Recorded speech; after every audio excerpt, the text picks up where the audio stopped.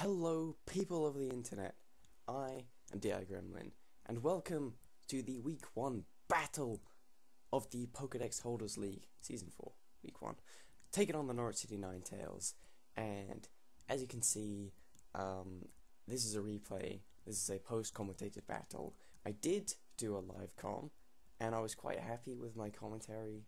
I thought the recording was going to come out quite nice, and apparently my audio didn't record, which is fun. You know, I could have sworn I hit the button, but I haven't recorded a live comm video battle ever, so I mean, I make mistakes, I'm only human. Next week, hopefully gonna have an actual live comm, but I'm gonna try my best to explain what all of my thought processes were during this match. And right at team preview, we have a little bit of a surprise, but most of the team is kind of what I anticipated. Tapu Fini, Nidoqueen, Palisand, I thought would come in like 100%. I thought either the Sun was gonna come or something like Registeel Crobat. We don't see the Sun, which does make me happy, because I can't just lose to Growth Venusaur, which I was rather scared of. But we don't see Latios, and we see Gardevoir. And I don't know why. Like, I was like, wow, I really didn't anticipate that. In my team, I said, there's no way Gardevoir comes. But there it is. And like I said in my team builder, Nidoqueen, Registeel, only 2 rockers. I'm gonna lead with my Donphan. The plan, hopefully, is Bray leads with one of Nidoqueen on Registeel, and I just Earthquake it, and it's basically like gone. But we will see how that pans out when the match begins. I lead off with my Hathy. She leads off with the Nidoqueen, and I'm like, please! And it goes for the Surf. And I knock it clean out with Earthquake, and this is a huge, huge turn. I'm not entirely certain what set this Nidoqueen was, but I just got rid of it turn 1, and like whatever set it was the biggest threat to my team. I'm not entirely certain why she was running Surf, but I mean, hey ho. Well, I don't care. Like literally, I was like, I don't care. This thing is dead. I can stop worrying about it now, and that frees up kind of a lot of my other Pokemon. The Tapu Fini comes in, and I just decide to switch straight out into my Bronzong. I can take absolutely any hit from this thing, and then I can get my rocks up. I could have gone directly out into my Florges, but I just felt like this was a better play. But Bray goes for the Taunt, which is a nice play. Now I just decide, okay, it's probably going to calm mind up. Let's do this. Let's calm mind it out. So now we get to find out whose mind is calmer. And I'm just crossing my fingers and hoping that it's my girl Rose Tyler. She actually stops for a second to go for a Scald, and she was at more special attack than I was at special defense, and that only did 29%. That does 0. That does absolutely 0 to my Rose Tyler. And I'm perfectly fine to just sit here and deal with this Calm Mind Walk, because I'm getting back leftovers all the time. So by the time I'm at +6/+6, I'm basically going to be at full health. And I have reliable recovery.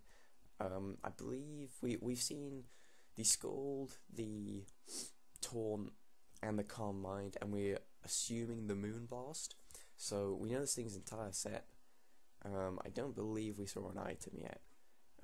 Imagine if it was Nature's Madness, Tapunium Z. That would be so bad. But spoilers, it's not. I get a special attack drop here. We see the leftovers, and I did 27%, she did 23%, so I'm doing a little bit more damage, and I have reliable recovery, and I get another special attack drop. This is perfect, because now she has to go for another Calm Mind, and I get my Wish up completely for free. I don't even need to protect. I can just continue attacking this thing, and the plan is working. I just need to not get crit. Rose Tyler, you beautiful Pokemon, you just need to not get crit. And I get another special attack. I think I actually got it every single time I attacked, which is kind of dirty, but like this was a war that I won eventually anyway. Here, I thought about throwing up the Wish to get my Rose Tyler at better health, but I was like, I do not want to risk the crit. Like, that gives another turn of chancing a crit. So I just go for the Moonblast, I take out the Tapu Fini, and now I have a +6 Florges, and she doesn't have too much of a response to it. Pause it right here. See, I go for the Protect because the Crobat came in, and I was like, I run the calc, I can take a hit from a banded Crobat, and I do a lot back to it. I do a lot. It's something like, I had a chance to kill if it had no HP investment. It wasn't a good chance, but obviously after Brave Bird recall, then that would be definite. But I just went for the Protect, in case it was like, Poisonium Z. I just didn't want to risk it. I just thought I'd scout, get some lefties recovery. And what do we actually see? I believe we see the Taunt. No, we do see the Brave Bird. So had I gone for the Moonblast there, I actually would have knocked this thing out. And we see the Taunt on the following turn, so I think that probably would have worked out in my favour if I hadn't protected, because as you see, this does 97.7%. So I would have actually got the kill with my Rose Tyler, whereas the Brave Bird only does 44% damage. So, yeah, and now I'm taunted. So I would have been in a better position if I didn't protect, but I thought it was my best play. Now the Registeel has to come in, and I run all of the calcs, and see, this Moonblast is 43%. I could take absolutely any hit at this point, because Iron Head, I'm fully physically defensive, so Iron Head only did like 30% or something like that, if this was a defensive variant. And this does 43%, which was either she wasn't like a standard spread, or it was an absolute min roll if she was physically defensive. And I did anticipate physically defensive, so I guess it could make sense. I don't know, but that's good damage. I can just carry on firing off Moonblast, and it looks like I basically have the game in the bag. Goes for the Toxic. That is going to be kind of annoying to deal with, but the Taunt ends, so I just decide to throw up a Wish, and she reveals the Flash Cannon and crits me. Well, I mean,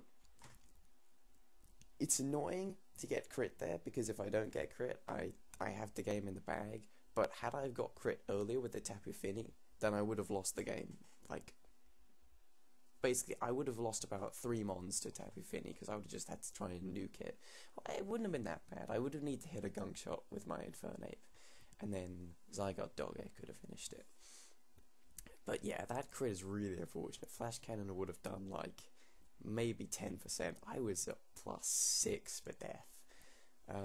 But the main issue here is that Florges was my sort of best switch in to the Palisand. It really can't do anything to me. So now I've got to be a little bit careful, and I ran a few calcs, and I just decided that Zygarde Dogger was the best way to go, because I had a chance to kill it here, depending on its spread, but it could not kill me whatsoever. So I just go for the Earthquake. This is what I was talking about in my team builder. Sometimes I don't need to click the 1,000 arrows. The Crobat is gone. And then here, I spent a long time over this move, and this is where, like, if it was live com, you could see I spent a really long amount of time over this move. I was like, I can knock this thing out. I can knock this thing out very, very easily with an Earthquake. Why would you bring it in before the Palisand? And I was just umming and ahhing, and I was like, this thing's got to be Choice Scarf. I was like, there's no way you would bring a Gardevoir in on a Zygarde Dogger that you just saw do 70% through a Registeel, unless it's Scarf. So I just decided to make the safe play and switch out into my Bellend, whose only job at this point is to beat this Gardevoir. That's all Bellend does. And she goes for the Moonblast, does 14%, because special attack drop doesn't matter, and then follows up with another Moonblast. Now that does tell me that it was probably Scarfed, so really, really happy that I switched out there. Couldn't be too much happy with that. And in comes this Sandcastle, goes for the Amnesia, which I just decided to sack off my Bellend. I was kind of shitting bricks here. I was like, do I lose to this thing? I don't think I lose this thing, because I have 3 really hard hitting like max attack physical mons left, but it's gonna be rough. It's gonna be rough, but I think we can do it. And so she just goes for the Shadow Ball, knocks out my Bell End, which was fine by me. I was just sacking it off, and I decide my best play is to go into my Donphan and knock off its leftovers. And this knockoff does so much damage. Like, I ran the calcs after the match because I anticipated a max HP, max Spadef variant, but then when I saw the Amnesia, I was like, okay, maybe max HP, max special attack, but like the knockoff did too much for that, so this thing might have been like max special attack, max Spadef. Like, I do not know what this thing was. That knockoff did an absolute shit ton of damage, and it seals this game for me. I am a Soul Vest. I can live any hit from this thing, and Hathy can just knock it out with the Earthquake. And this match went really, really well. Week 1, I get so nervous when I do these battles. Like, I mean, I put it on myself. Like, I really enjoy the prepping and the playing, but I'm just like, oh, what if I miss something? What if I lose? And I think, in hindsight, I really under-prepped for Palisand. Like, the knockoff was my only super effective move for it. So, kind of poor prep on my part, but I was just like, well, CALMEST and Florges sort of beats it, and, like, my physical mons hit it pretty hard, so I don't really care. So hopefully I don't make too many mistakes like that again. But yeah, this was quite a cool battle, especially in my live commentary, because quite a few of my plans actually worked, which doesn't happen that often in draft format. Like, my lead Donphan to take out the Nidoqueen, that's the best you're going to see any of my plans work ever this season. It just worked so well. I was so happy about that. But yeah, it's a clean 4-0 win. Bray actually prepped and played pretty well. Like, the one thing that I don't know why it was there was the Gardevoir, because I don't know, it gets outsped by like everything on my team, and it's pretty frail, so you've got to run it Choice Scarfed, and then it can't beat any of my walls, so I don't know, that's whatever. But yeah, really, really happy to win. Really, really happy that I made the changes to Donphan, because if this thing was not a Soul Vest, it would have been taken down really low by the Nidoqueen, and it would have been able to be knocked out by the Palisand at the end there. So changing Donphan to a Soul Vest basically sealed this game for me, and that feels good. It feels good. This match feels really, really good. I'm just so happy to get that first win under my belt. Next week, I believe, if we check this out. Oh yeah, that's don't mind that. Next week we're taking on the Rayleigh Righteous, coached by Lee, and I'll dive into it more in my team builder whenever I do that. But I've not even looked at the matchup yet, and I know that's going to be a terrifying match. Lee scares me so much, but I've got my first win under the belt. We're currently sitting at number 1 in the league, mostly because it's the only match that's been played. But yeah, we'll see if we can get another win next week. That's it. I'll see you next time.